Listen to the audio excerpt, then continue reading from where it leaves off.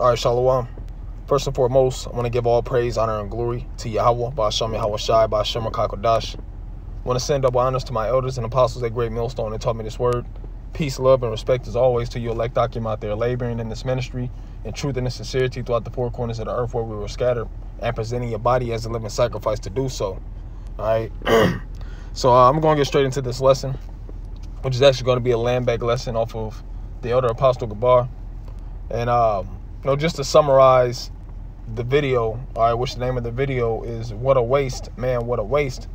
All right, so pretty much to summarize it, what the elder apostles going into is how you have men that wasted their talents, all right, or they had the Lord's money and they didn't capitalize, okay, which put me into a different mindset, when it concerns being a minister, Yahweh Shemel Shai, and doing his works, all right, doing the things that the scriptures tell us to do, okay?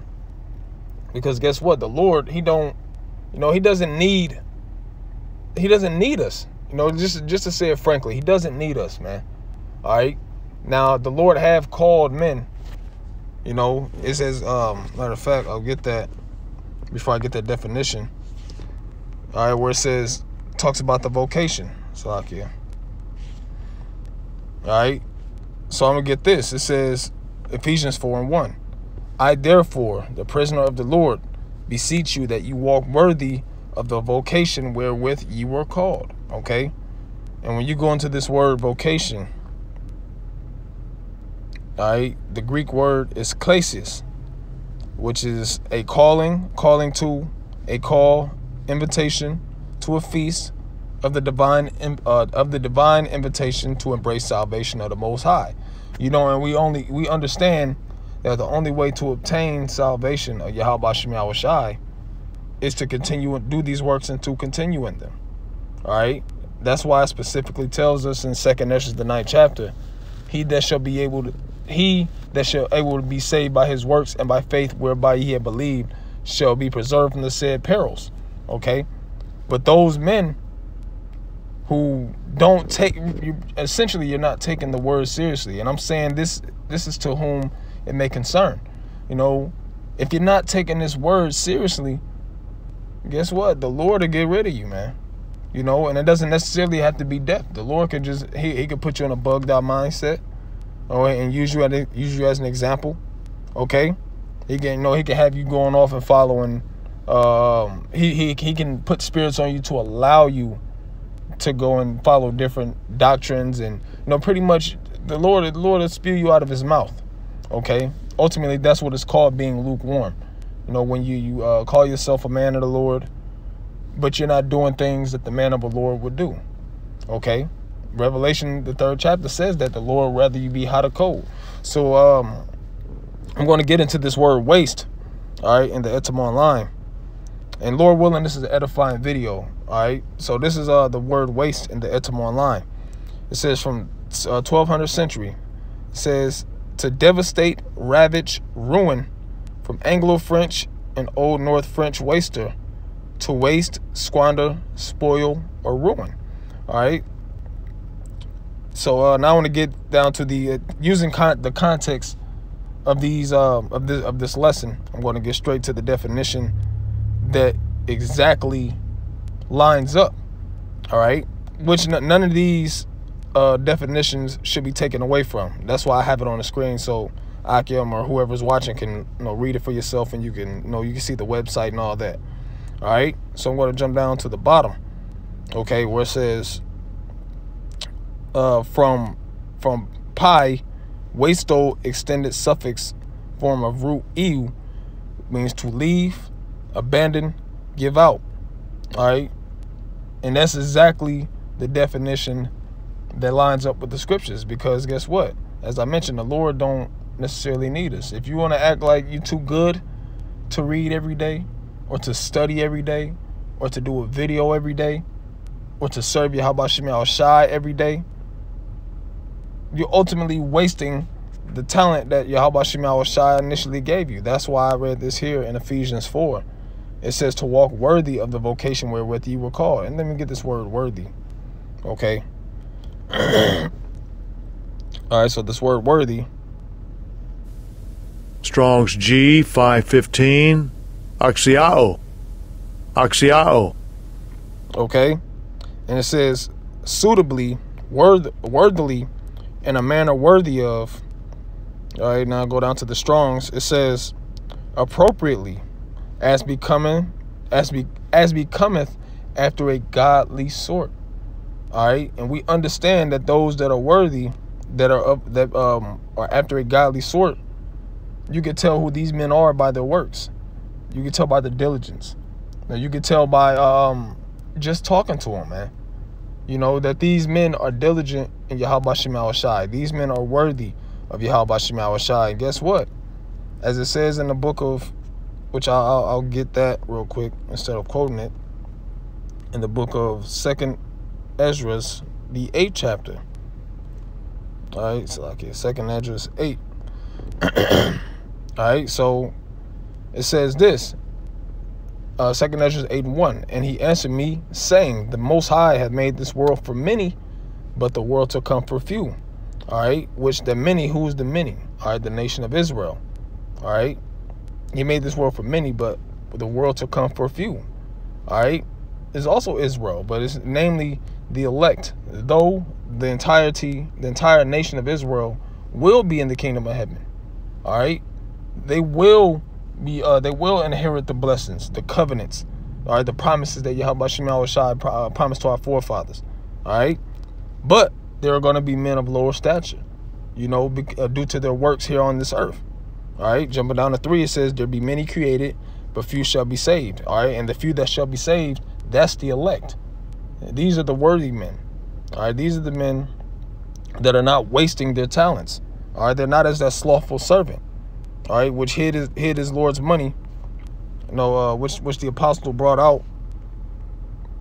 All right. Salakia. No, the talents. Salakia. And I believe it's Matthew the 26th chapter. Okay. So let's get to it. Matthew. Okay, 25. Salakia. This is Matthew 25. And you know, it's a pretty good read. I want to get straight to the point. All right, so this is Matthew 25, and really you can start from the top, man. All right, because when you start from the top, it talks about the 5 foolish virgins and the 5 wise virgins. All right, and the 5 wise, they stored up their oil. Okay, their lamps were burning, and what does that oil represent? This knowledge, this truth. All right, the wisdom, the knowledge, and understanding of Yahweh Shem Shai. Okay, which Yahweh Shem Shai have dispersed amongst them that are going to use it worthily. All right. Matter of fact, I'll kind of breeze through this. Matthew 25, and I'll start from the top. It says, then shall the kingdom of heaven be likened unto 10 virgins, which took their lamps and went forth to meet the bridegroom. And 5 of them were wise, and 5 of them were foolish. All right, and this is representing the wise men in Israel and the foolish men in Israel. Which you have, as you can tell, you have more men in Israel that are foolish than that are wise. All right. So, but reading on, it says, they that were foolish took their lamps and took no oil with them, but the wise took oil in their vessels with their lamps. While the bridegroom tarried, they all slumbered and slept. And at midnight there was a cry made, behold, the bridegroom cometh. And who's the bridegroom? All right, it's Yahweh Shai. All right, our Lord and Savior Yahweh Shai HaMashiach, whom this world ignorantly calls Jesus Christ. All right, this is the bridegroom, man. All right, this is why it tells us in earlier in the book of Matthew, it says that bid ye them to the marriage, as many as you shall find, bid to the marriage. The marriage of what? The Lamb, man. The Lamb being also Yahweh Shai, who was that sacrifice for the nation of Israel. Okay? But reading on, man, it says, and at midnight there was a cry made, behold, the bridegroom cometh, go ye out to meet him. All right, and this is representative of what? The men teaching on the corners today.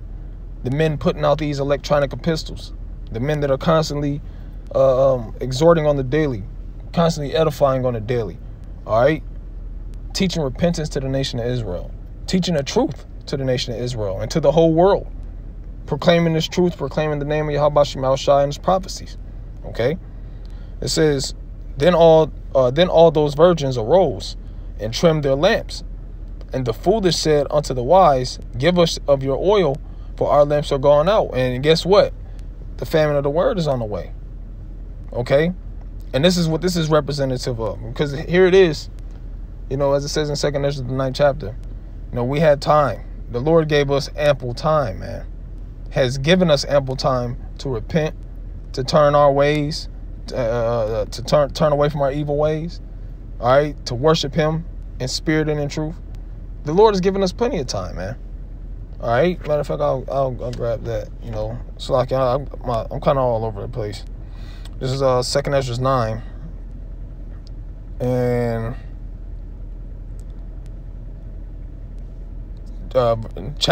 verse 7. It says, and everyone that shall be saved and shall be able to escape by his works and by faith whereby ye have believed shall be preserved from the said perils, and shall see my salvation in my land and within my borders, for I have sanctified them for me from the beginning. And this is how you also know who the Lord's men are. Because guess what? The Lord, his elect was chosen before the foundations of the world. All right? Before the foundations of the world were even laid, the elect was sealed already with the Heavenly Father Yahweh. And that's whom this world ignorantly calls God, which is the Almighty, man. All right? It says, then... it says, then this is the point. All right. No, the point is in 10. All right. It says, then shall they be in pitiful case, which now have abused my ways. All right. And they that have cast them away despitefully shall dwell in torments. And I want to get that word abused, man, because we got to get to the nitty gritty, you know, because guess what? The Lord, he didn't just give this word to any old Joe Smo, man, you know. And the word abuse in the Itamar line, it says what? From the early 15th century, to misuse, misapply. Okay? You misapply, man. All right? And you have a lot of that going on in Israel. A lot of people, I'm not even going to say just men, but you have as women as well that abuse the ways of Yahweh Shema Shai. All right? They use this word as a cloak of covetousness, man. You know, to get some type of tangible gain, or to get some type of, or to get that incorruptible crown, okay? To beguile the simple, all right? By teaching them that God is all love, He's gonna save everybody. You know, we can eat. The Lord made pork clean. He made the pig clean. All this, the list goes on and on of how our people abuse the ways of the Heavenly Father, man. They misuse it, okay? It says, and they that have cast them away despitefully shall dwell in torments. For such as in their life have received benefits and have not known me. So the Lord has always been taking care of his people. But here it is, his people are not, they're not fulfilling their office. They're not doing what they're supposed to do as an Israelite, man. All right? This is our, this book is ours. You know, as we spoke on the highways and the hedges this past weekend. You know, this book is ours by inheritance, man. So why not do the greater good? And this is the greater good, to teach the word of Yahweh Shema Shai. Now, to clear that up, as I mentioned, you have women that are abusing the ways of the Heavenly Father. Women are not to teach. You know, I'm making a point. All right, women are not to teach, but to be subject unto their husbands and to listen unto their husbands. But you can do good works as well as a woman. Okay? You can do good works towards the ministry. You can do good works towards Yahweh Shema Shai as well. You play a pivotal role as well. All right, but as far as teaching concerns, I'm speaking to the men, you know, because here it is. You have men that are not properly using this word, man. They're not using it at all. Some of them are not using it at all, man. All right. It says, and have not known me. So they don't know the law. They don't know the law, statutes, and commandments of Yahweh Shema Shai. Why? Because they don't keep them. All right, they don't follow what the word says to a T. All right, it says, and they that have loathed my law while they yet had liberty, and when as yet place of repentance was open unto them, understood not but despised it. And that's the point that I wanted to get. This is that place of repentance. This is that window of repentance that Yahweh Shema Shai gave to the nation of Israel, and to not use the Lord's money being this word, this wisdom, to not use it for the betterment of yourself and for the nation of Israel, as the Apostle Gabar said, is a waste, man. Because guess what? What the Lord said he's going to do, he said to him that hath, even the little that he hath shall be given away. All right, so the Lord, whatever you have, whatever you think you know in the scriptures, if you're not using it to your best ability and properly, the Lord will take it away from you and give it to another who's going to walk worthy of that vocation. So I'm going to get back into this precept here in Matthew 25, and I'm probably going to close it out after this, let's see where the Spirit goes. All right, so this is Matthew 25, back in Matthew 25, and start back from verse 7. It says, then all those virgins arose and trimmed their lamps. And the foolish said unto the wise, give us of your oil, for our lamps are gone out. But the wise answered, saying, not so, lest there be not enough for us and you. But go rather to them that sell, and buy for yourselves. And while they went to buy, the bridegroom came, and they that were ready went in with him to the marriage, and the door was shut. So this is showing that, hey, that window of repentance is closing. That time that time of repentance is damn near coming to an end, man, as we get closer and closer to the end of this age, to the end of this world, man. All right, don't waste your talents. Don't waste literally the God-given ability that Yahweh Shem Shai have given you. Okay. Scripture just came and left. All right, Salakia. So I'm going to keep reading. I had a scripture in mind, but it escaped me. Lord willing, it'll come back. It says, and while they went to buy, the bridegroom came, being the Lord and Savior Yahweh Shai, and they that were ready went in with him to the marriage, and the door was shut. And how are these men ready? Because they're rehearsing the righteous acts. They're constantly seeking the Heavenly Father. As it says in Matthew 24, they're constantly watching. They're constantly reading. They're constantly praying. They're constantly going to bat for the nation of Israel. All right, being the poor and the defrauded. Okay, being the meek of the earth. All right, these are the works of a man who's going to walk worthy of the vocation, man. Don't waste your talents on bullshit. Okay.